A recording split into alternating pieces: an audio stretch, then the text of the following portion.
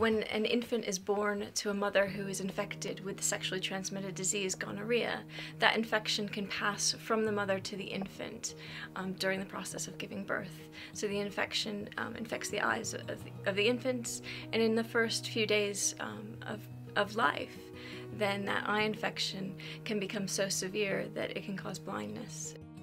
So usually the treatment is antibiotics. But our concern is that more and more strains of Neisseria gonorrhoeae are becoming antibiotic resistant. So that's why we have this project with Sparks, is to find alternative treatments for antibiotic resistant gonorrhea. Our research project is looking at some non-antibiotic treatments that will kill gonorrhea quickly, rapidly killing the gonorrhea bacteria in a way that is non-irritating to the eyes. We have a unique situation here at Kingston in that Alany and myself are both here together.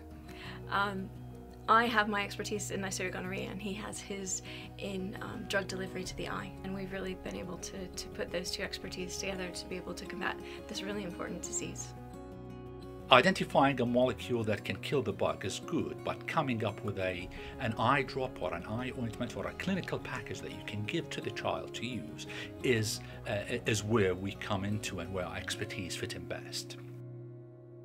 This Sparks project will be able to treat infants worldwide. It isn't just something that is going to help the infants in the UK, but it will help infants born around the world. Our generation has had antibiotics, and that era we're seeing come to a close, and this sort of research is going to be vitally important.